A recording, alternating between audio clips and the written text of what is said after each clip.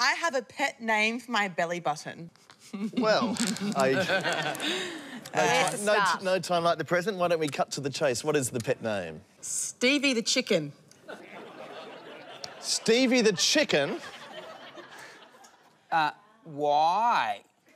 So it actually started when I was about 5 years old, and it was kind of a half imaginary friend, half belly button hybrid. I've heard of having like an innie or an outie, and it's going to be a really big outie to resemble a chicken. No, mine's an innie. I tried to change the mould. So it's a reclusive chicken then. It's always in the coop. Always in the coop. Introverted chicken. Did you think of any other animal that you might name your belly button after? Always chook. Always chicken. I just feel like it makes the most sense.